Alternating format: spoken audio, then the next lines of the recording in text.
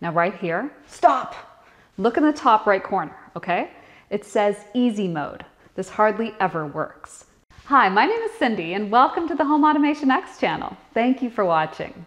We have received a lot of comments in our videos about connecting smart switches and plus to the SmartLife App or Tuya App, that it takes several attempts to get your device connected. The comments also mention the experience has been frustrating at times, which usually has led to a bad review on the products on the Amazon page. Well, I am here to show you how you can simplify that process and make it connect on the first attempt. Now, before I do that, I brought someone in with me who's enjoying life, and she's going to provide us with her experiences on connecting switches and smart plugs. Everyone, it's Grandma Hates Tech. And I have to ask you, Grandma, how was it for you to install the devices in the app? It was the worst experience I've ever had. Wow. Doesn't work. Well, I'm sorry to hear that. How would you feel if I were to help you? Oh, that would be great.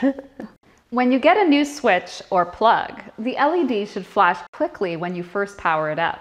If it doesn't, you can hold the button for about 7 seconds. This will make it flash quickly. And when you install it in the app, it will never work. First thing you need to confirm is that your phone is connected to your 2.4 gigahertz network. You select the device you want to install. In my case, I will install this Teckin smart plug that I was holding there. So in the SmartLife app, you click on the auto scan at the top beside the add manually. Now this will never work. You can stay here until it times out, but I will cancel out of this and go back to add manually. In my case, I'm going to click on the socket Wi-Fi and verify that I'm connecting to my 2.4 gigahertz network. Now right here, stop! Look in the top right corner, okay? It says easy mode. This hardly ever works. Switch it to AP mode. Now this will work on your first try. Now hold the power button for 7 seconds. The LED should flash quickly. Hold it down another 7 seconds and you will see it flash slowly. This is the mode you want your device to be in. Now you go to click on the confirm the indicator is blinking slowly, and then click go to connect at the bottom, which will bring you to your Wi-Fi settings. Look for the network that starts with the SmartLife with random numbers and then select that one. Go back to your SmartLife app and you will see it saying adding device.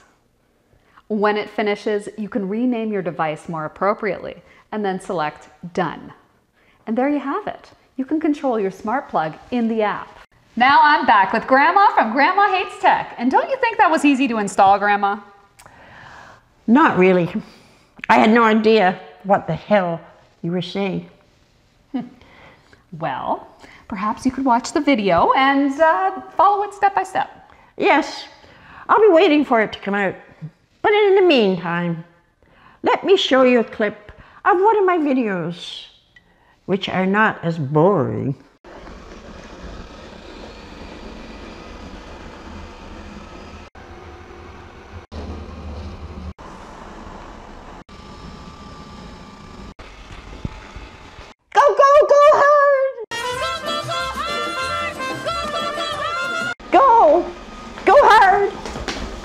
Well, thank you. That was insightful and delightful, not snoring boring at all. So I would like to thank Grandma Hates Tech for stopping on by.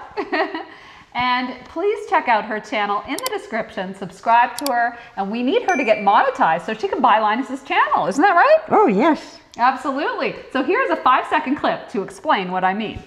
Grandma Hates Tech says, how much would it cost if I buy your channel?